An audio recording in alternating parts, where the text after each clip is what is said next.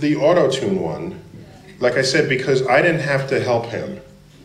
He was working. It was happening. And I don't know if you caught it. It was very subtle. After I said, "That's evil." Remember when I said "that's evil," referring to a note goes in that's bad and that comes out as good from a microphone? And he said, "Well, that's not evil. My wife puts on makeup, okay, in the morning." And then there's a pause.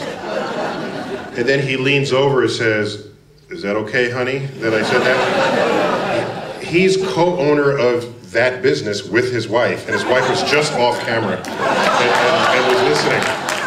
So, I don't know if there's hell to pay later that night, or that situation. But it's subtle, but he leans over, "Is that okay, honey?" So that was really fun. I enjoyed donning astronaut gloves and astronaut suit and attempting to perform some of the repairs that the Hubble repair astronauts were going to do on orbit. And I did that at a mock-up of the Hubble telescope. And that was fun to just see the tools that they would be using and to attempt that repair, which, by the way, was successful by all measures. Hubble has a literal new lease on life.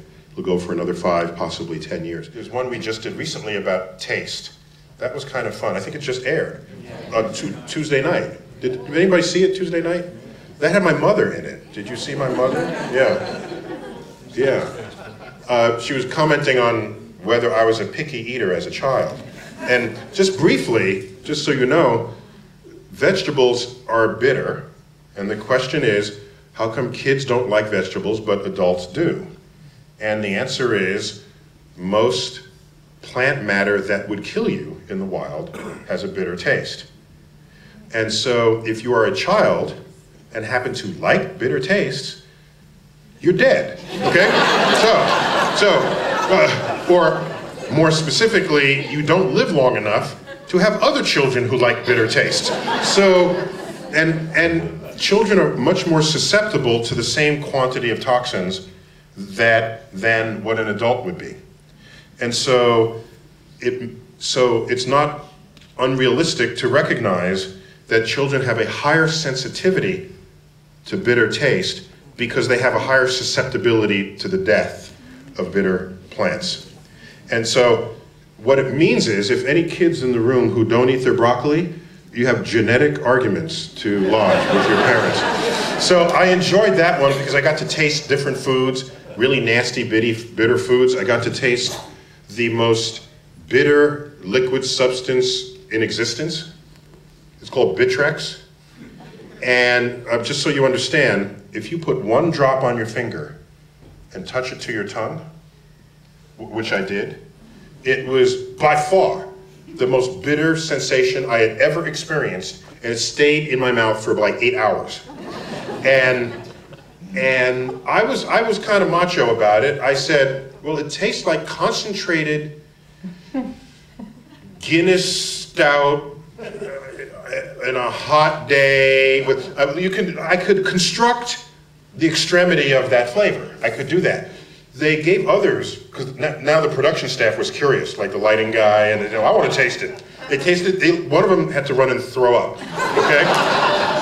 So it was severe, severe. I also got to taste a tea from Brazil that knocks out all of your sensation of sweetness for about 30 minutes.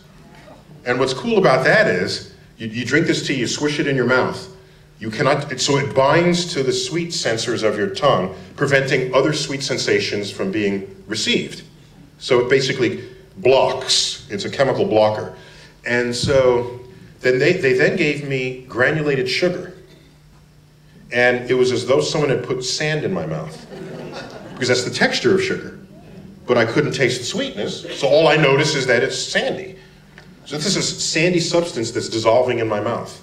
And so I got to be a subject of these experiments as well as one who reports on them. And so those for me are the most fun among them.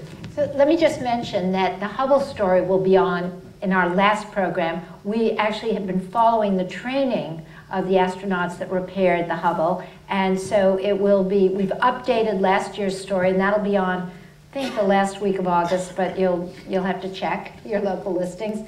And it will also be on NOVA for a full hour with all the results in October.